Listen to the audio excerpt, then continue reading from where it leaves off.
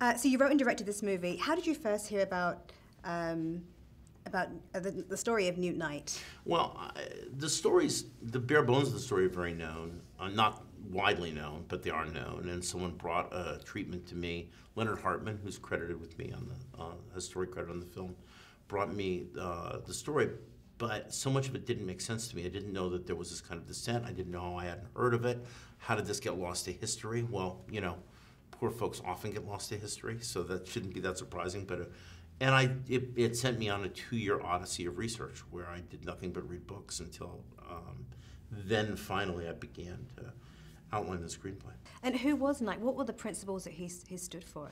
Well, I mean, he's a very independent yeoman farmer.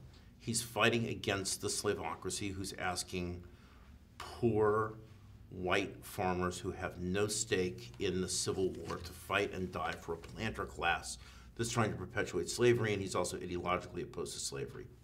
But there's more. Because what we know about Newt Knight after the war is even more amazing, that he joined the struggle of African Americans in fighting for their rights in the entire post-war period, burned down a school that wouldn't educate mixed-race children, joined a mainly black unit that was fighting for the Mississippi State Militia that was fighting to secure the voting rights of African Americans in the election of 1875, that he deeded Rachel 160 acres of land, that he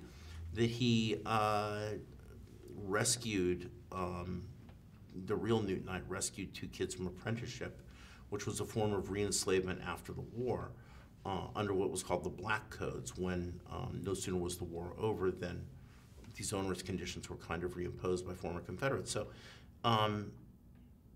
we need to know that the ideals he was fighting for were class-based at the outset, but he was able to embrace the larger issues of human freedom and the racial issues that were a part of the war.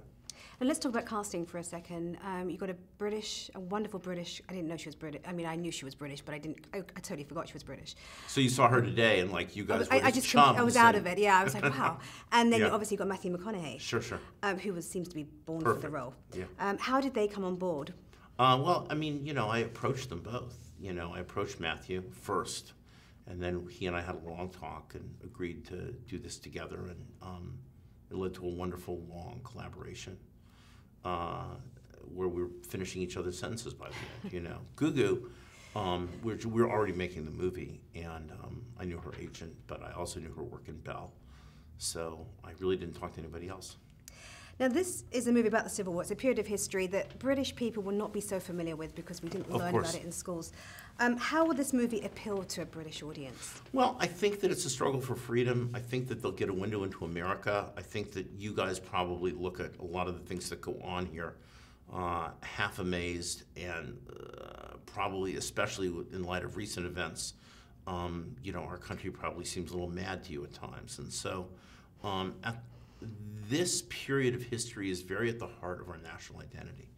And I think it's a window into who we are. And I also think that the struggle for freedom is really perpetual and heroic. And it's a man standing up for something that's pretty amazing. And I will say, at the heart of the Knight Company rebellion is class struggle. And I think British probably understand that better than anybody else. So, yeah. Great. Thank you so much. It's been Absolutely. a pleasure. Ladies and gentlemen, you're watching Hey You Guys! Hey You Guys, huh? Hey, you guys. Is that from the Goonies? It is indeed, yeah. Nice. Hey!